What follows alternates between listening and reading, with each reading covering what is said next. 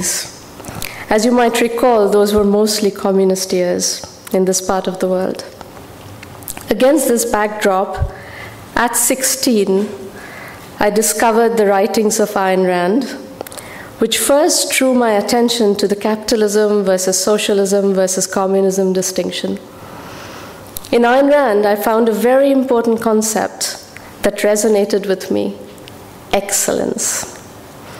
A pursuit for excellence in whatever domain you choose to pursue, coupled with strong work ethic and a commitment to creating value, for me, epitomized capitalism. Built into this basic assumption is that you get compensated for creating value. Producers produce, consumers consume by paying the producers for the value they create. It made perfect sense to me. Corollary to the theorem of excellence is if you're not brilliant, you're either mediocre, in which case you live a middle-class life, and if you're lazy, uneducated, etc., you live a life of poverty. The exception to this rule is if you win the birth lottery and inherit an upper-class lifestyle, or you can marry into an upper-class lifestyle, but by and large, your merit and work ethic determines the outcome. Maybe a somewhat simplistic representation, but at its core, the capitalistic system is designed to produce inequality by rewarding achievement. You may ask, is this a fair system? This question at a philosophical level needs to make a fundamental distinction in the definition of fairness. What do you believe in? You produce, therefore you deserve, or you exist, therefore you deserve. If you believe the former, then capitalism is a very fair system. If you believe the latter, then capitalism is a blatantly unfair system that can only be set right by wealth redistribution so everyone can have a good life. At least in my early youth, I held an unambiguous view that fairness equates to the you produce, therefore you deserve theory.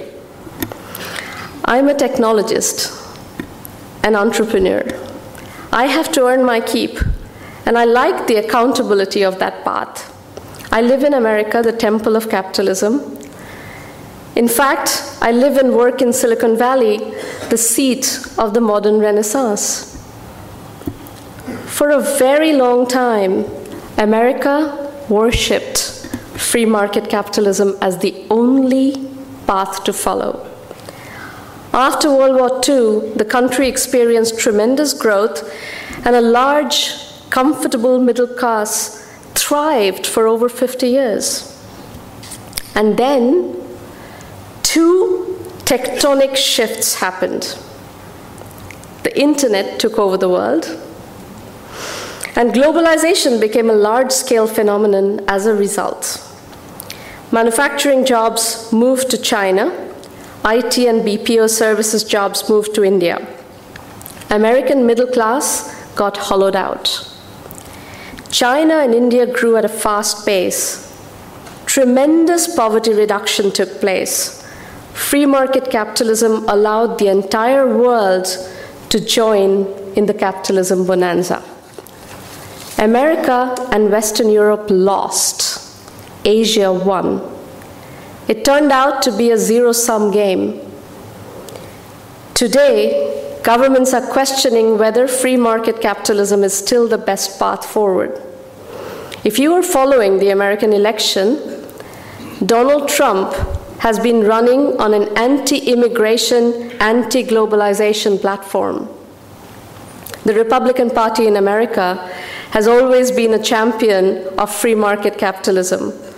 And they are horrified at this protectionist turn of events, but the fact that Trump got the party's nomination tells us there's a lot of bad feeling against immigration and globalization. In recent years, we've seen the rise of speculative capitalism as a much more powerful force than the brand of capitalism that I got seduced by. The 2008 financial crisis exposed the flaws in the global financial system, and especially the level of corruption driving Wall Street's fortunes. What does Wall Street do? What do speculative investors do? They speculate. They trade. Real estate investors do that too. They buy low and try to sell high. Except, leading up to the 2008 financial crisis, worthless real estate, subprime mortgages, were being peddled by banks to their customers, sugar-coated as credit default swaps, a fancy name for garbage wrapped with fancy paper and a ribbon. Something in the temple of capitalism started stinking. At this point, I want to draw a distinction between two types of capitalism. Real capitalism, where value gets created and producers get rewarded, mostly deal in what we call in economics real goods. Then there is the domain of financial goods. Some of it, especially investments that help entrepreneurs create value through debt or equity financing, can be of great value. But a large portion of the finance industry just moves money from here to there. They don't create a lot of value. They create, however, a lot of wealth, and a lot of it through a corrupt, speculative system, a bit like a casino. Gambling, not so good. Corruption took speculative investing to extremes and crashed the market in 2008 and nearly destroyed the global financial system. Governments bailed out too big to fail banks, privatized profits, and socialized losses became a matter of great dissatisfaction among taxpayers in countries that had to bail their banks out. People started asking the question, does capitalism still work? Or is the system now rigged beyond recognition? Excellence without integrity doesn't yield a fair system. There was plenty of intellectual horsepower in Wall Street. People who could have been great physicists or computer scientists and created real value instead became traders on Wall Street. But there was so much money to be made. They sold their souls and dedicated their brilliant minds to milking a corrupt system. This is the point in 2008 when I, too, started questioning capitalism. At that time, I used to write a weekly column for Forbes. I wrote a piece called Capitalism's Fundamental Flaw that remained on the homepage of Forbes.com as the most read article for a month. I analyzed the current crisis of capitalism as a speculator versus value creator debate, not a rich versus poor debate.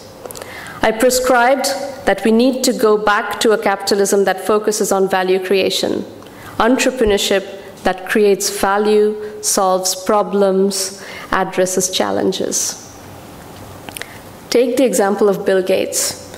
No one begrudges his fortune because he has served humanity by putting the personal computer literally in every home. And it has immeasurably improved the lives of billions of people. No one begrudges the fortune of Steve Jobs. He has put a supercomputer in every hand through the smartphone revolution. Again, immeasurably improved the lives of billions of people. No one begrudges the value creator's fortune because they have earned their wealth. But people resent fortunes amassed through rigged systems, corrupt processes, and dishonest means. Today, one of the greatest challenges that capitalism is facing is that speculative capitalism has become a dominant force. This dominance needs to be controlled, especially the corruption needs to be controlled through regulation.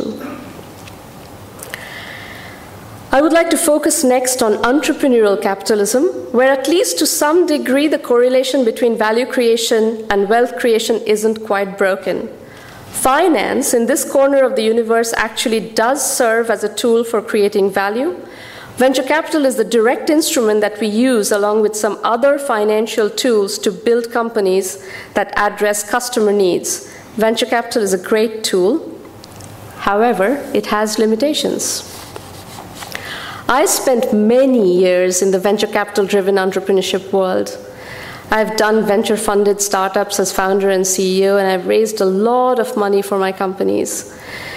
But the venture capital model is very particular. It fits businesses that are going to grow at a hyper-fast rate and that also address very, very large market opportunities with total available market sizes of multiple billions of dollars. The universe of companies that fit these requirements is minuscule, but they get all the attention. If you read the popular entrepreneurship media, everybody assumes that entrepreneurship equals financing. I grew up in this world and I kind of drank the Kool-Aid for a while, but I'm someone who's curious with out-of-the-box questioning tendencies, so I ask myself, what the hell is going on here? Well, over 99% of the businesses that come to look for financing actually get rejected. They get rejected for a very good reason. They don't fit this ultra-high growth, hyper-large market size framework that drives venture capital financing. But many of these companies are perfectly viable businesses. The message entrepreneurs are getting is that if they cannot raise financing, they cannot build businesses. That is a completely wrong message.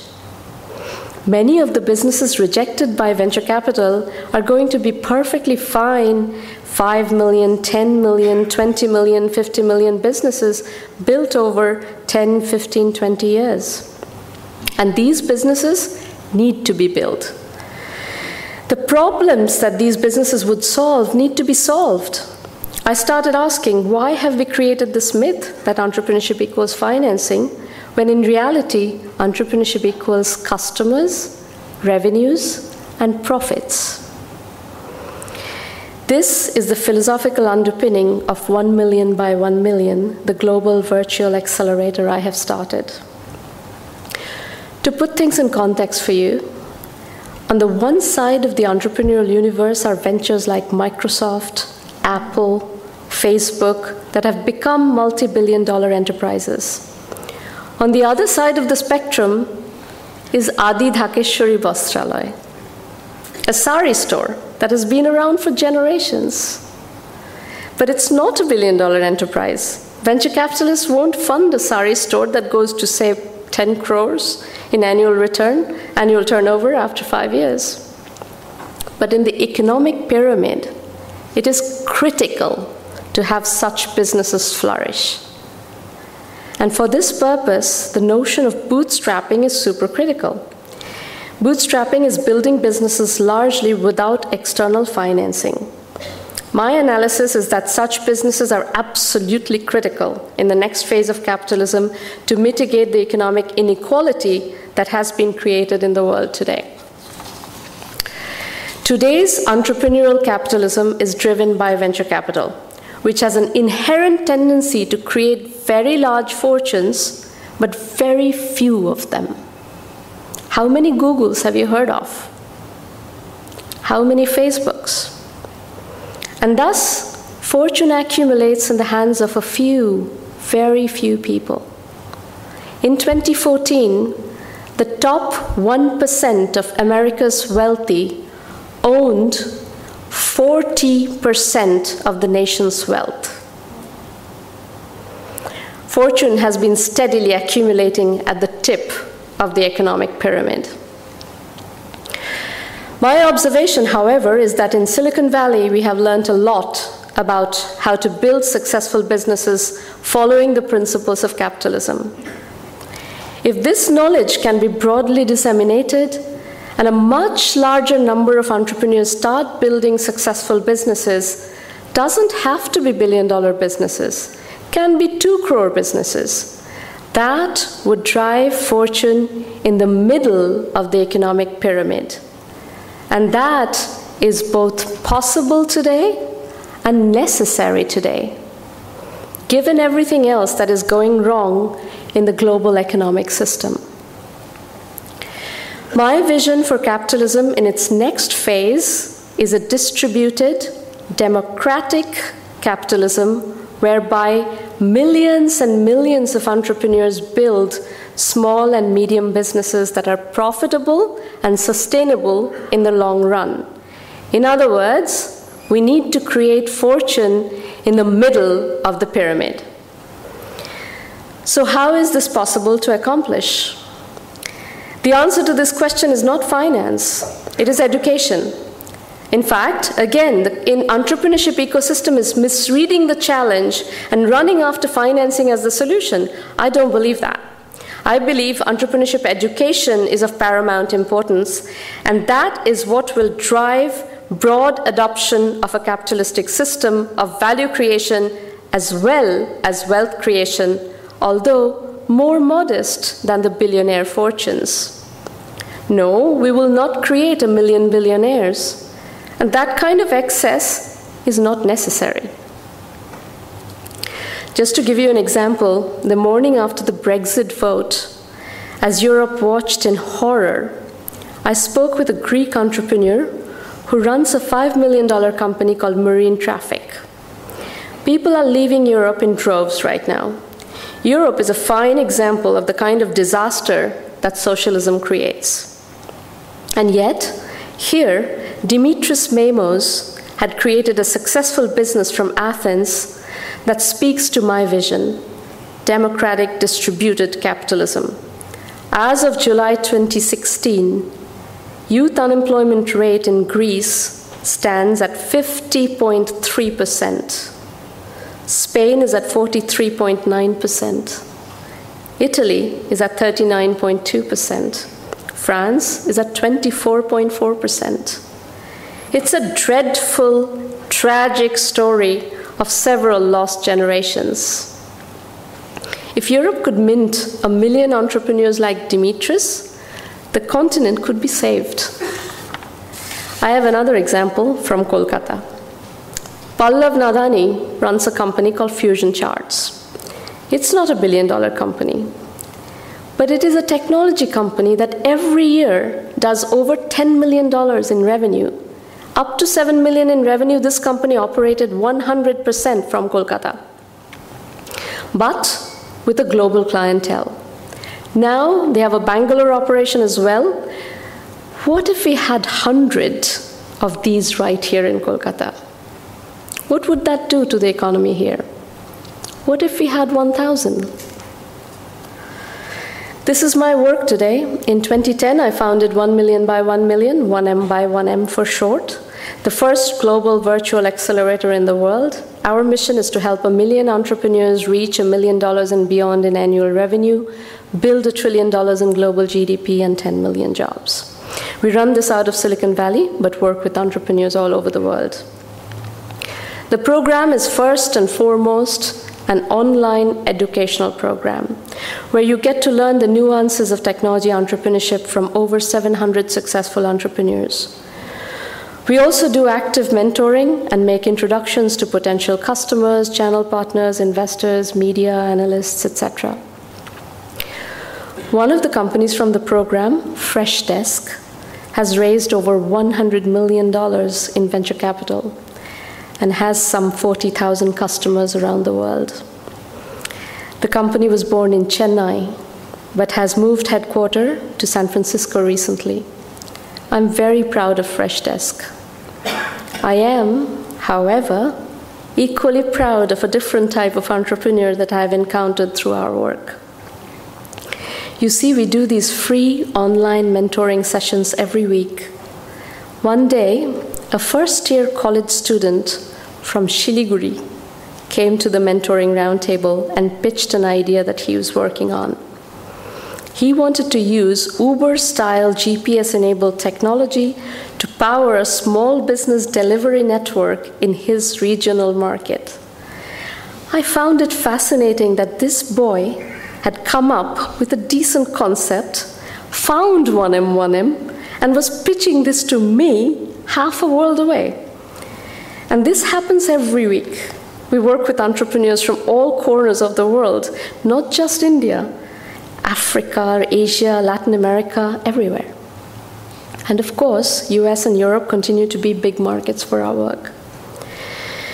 So I do believe entrepreneurship and entrepreneurial capitalism can be democratized, and wealth can be created in the middle of the pyramid using capitalistic principles.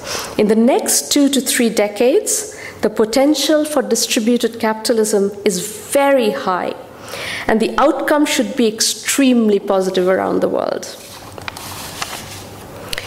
In the next segment of my presentation today, however, I need to also alert you to what is happening beyond that time frame. In the 30 to 50-year time frame and beyond, technology and automation will create tremendous disruption. 60 to 80% of all jobs will likely get automated. Now that is a scary situation. I'm sure you're thinking, oh, I've heard this before, machines replacing jobs, new jobs always emerge. Yes, in the Industrial Revolution, for instance, this was a major concern, but we've seen tremendous job growth since then. This technology revolution is, however, different. Before, machines could not think. Now they can. And because of the processing power available in tiny chips, they can think incredibly fast, process unbelievable amounts of data in a nanosecond. Artificial intelligence, machine learning, and robotics are moving forward at breakneck pace right now. The march of automation looks pretty much unstoppable. Let me give you an example. China managed to do tremendous poverty reduction on the back of manufacturing over the last couple of decades. But no longer can industries employ huge masses of people and drag populations out of poverty. Foxconn, one of the largest manufacturing companies in China that makes iPhones for Apple, this May eliminated 60,000 people out of their 150,000 workforce. These people were replaced by robots. We can safely assume that India's poverty reduction strategy cannot be manufacturing, because new factories would inevitably use robotics, not people. Agriculture is seeing very similar levels of automation as well, by the way. I'll give you another example, this time software, not hardware. In the advertising industry, media buying and allocating budget to various types of advertisements and various media outlets has been a crucial job. Today, advertising is shifting online rapidly, and media buying in the context of online advertising is a 100% automated job that is performed by software, not human beings. It's all done with mathematical precision, measured in real time, and human beings just cannot play in this rapid-fire software application game. Same thing happens in finance, by the way, with real-time, high-frequency trading, where human beings simply play no role. Machines think, machines look at data, machines make decisions in split seconds. Let's talk about the field of medicine. If you think about what a doctor needs to do to diagnose an illness, she needs to consider all the symptoms, take into account all the test results, consider all the treatment options, factor in all the side effects of various medications and their interplay with other medications the patient is already taking. This is effectively a multivariate optimization problem that a doctor has to do in her head. And she needs to keep up with all the new research and advances in medical science and factor those in as well. The field of medicine is full of incorrect diagnosis and mistreatment of illnesses. Now, if you replace this whole process with software, which IBM is trying to do with their Watson supercomputer, medical diagnosis becomes a truly scientific, deterministic process. I can tell you, if I have the option of being diagnosed by software versus a human doctor, I would always prefer software. It will be far more accurate. In the medical field, there are also tremendous advances in robotic surgery. So the medical field will get dramatically disrupted in the next 30 years. The legal profession will face similar disruption, with lawyers getting replaced by software. There are, of course, both pros and cons in this disruption.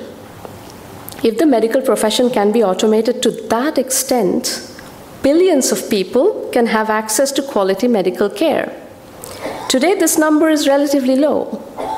That would be a huge positive outcome of automation in the medical field, for example. In another industry, transportation, there's already huge disruption underway. Some of you are already using services like Uber and Ola. These are replacements for taxis. Well, the taxi industry is a major employer, and this trend is going to destroy enormous numbers of jobs. And this one isn't even a few decades away. It's here, now. It's upon us. Then we have self-driving cars, autonomous vehicles that drive themselves, including trucks. This technology is almost ready. If governments allow autonomous vehicles, this will eliminate the requirement for drivers. If you have a combination of ride-sharing a la Uber and autonomous cars, Pricewaterhouse predicts that 99% of the vehicles on the roads can be removed altogether. The total size of the fleet will fall from 245 million vehicles to just 2.4 million vehicles. I'm going to repeat. The total size of the fleet will fall from 245 million vehicles to just 2.4 million vehicles. Car ownership drops. This eliminates entire professions like truck drivers, taxi drivers. It shrinks the car manufacturing industry dramatically. Car insurance industry gets decimated. Car service industry shrinks. Massive disruption. 10 million jobs will disappear. Of course, sitting in Kolkata, you are thinking, boy, it would be so much better if fewer cars were on the roads. Maybe India can leapfrog to ride-sharing on self-driving cars and no car ownership. Huge improvement in quality of life. Pollution goes down, we can breathe, congestion goes down. That's right, that's the positive outcome of this disruption. One thing that we should consider in this context is the role of government policy. There are certain aspects of this disruption where government cannot play any role. For instance, whether a factory uses massive automation or not is their business, not the government's.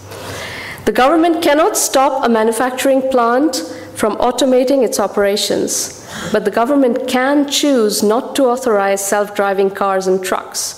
So the government can choose to slow down the march of technology, especially one that is likely to impact 10 million jobs, as the autonomous vehicles innovation would do.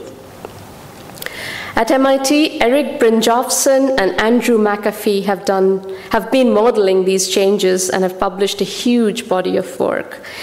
If what I'm talking about is something you want to investigate further, please look at their findings. So to net this disruption out, in about 30 to 50 years, 60 to 80% of all jobs will be automated. Even software can be developed by code generators. What won't get automated? Scientific research will survive. Creation of art, of music, of films, of culture will survive. Playing professional sports will survive. But the vast majority of people will have nothing to do professionally. And this has already started. In 1990, the top 3 car makers in Detroit had a market capitalization of $36 billion and 1.2 million employees. In 2014, the top 3 firms in Silicon Valley, with a market capitalization of over $1 trillion had only 137,000 employees. Let me repeat. $36 billion market cap in Detroit in 1990, 1.2 million employees versus 2014, over $1 trillion of market cap and just 137,000 employees. So what does society look like in an all play and no work world? You see, work is an essential block of the human existence today.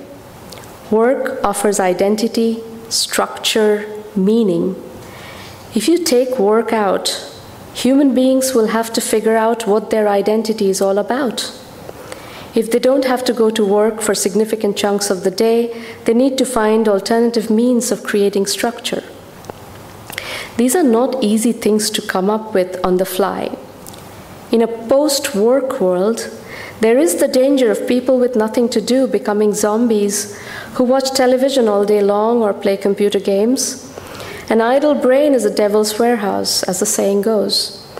I find the idea of a society comprising mainly of idle people extremely scary. Now, this is also a scenario in which capitalism fails. Most people don't earn any money anymore and have to be put on some sort of welfare. Inequality grows to extreme levels.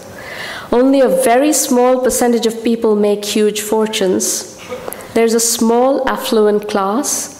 The rest has no jobs and hence no means of subsistence. Welfare in that scenario needs to grow tremendously. People are already talking about universal basic incomes. That's an option. People are paid a small amount of basic income to cover all their basic expenses. It's very expensive to implement if 7 to 9 billion people need to be supported on such programs. But say we can figure out a way to afford universal basic income. At that point, society looks very close to a communist dream. Everyone has a basic income.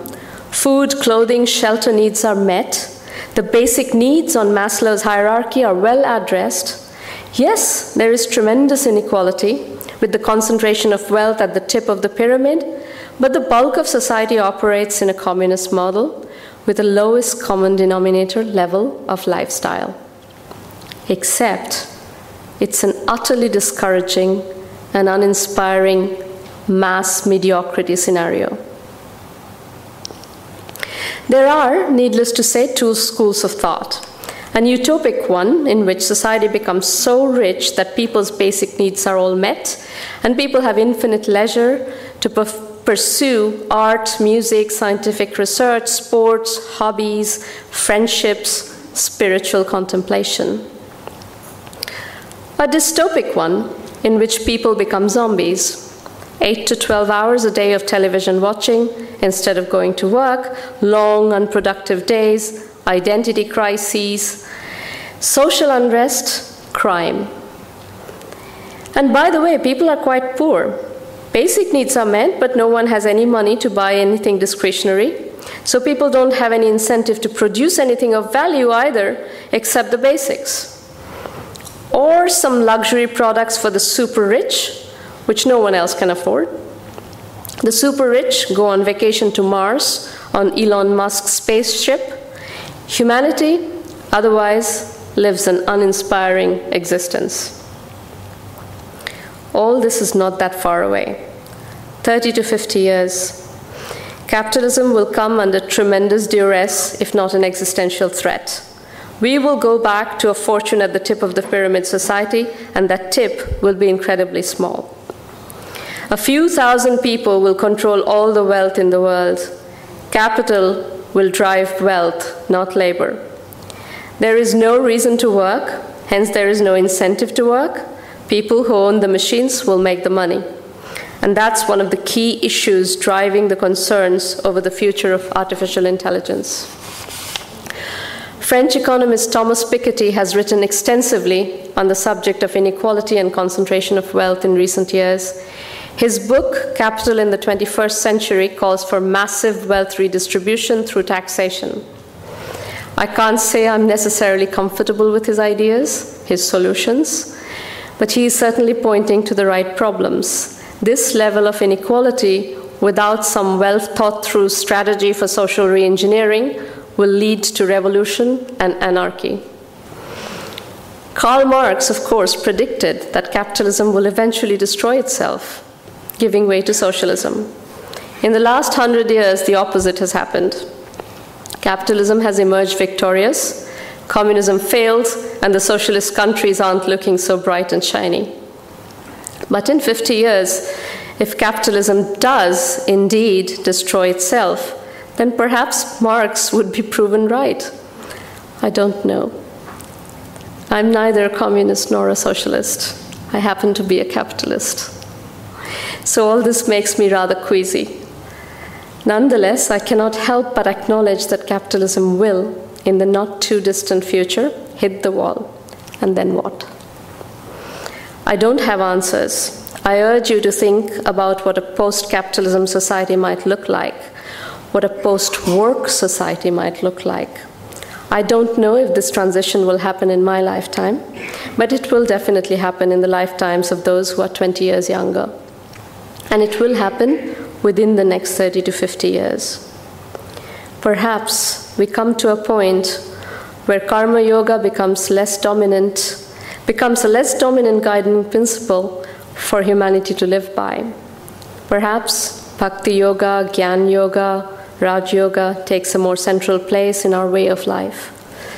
But it will require a drastic reorientation in how society is organized when capitalism is dead. And by all indication, I think it is safe to say that in 50 years, capitalism will be dead.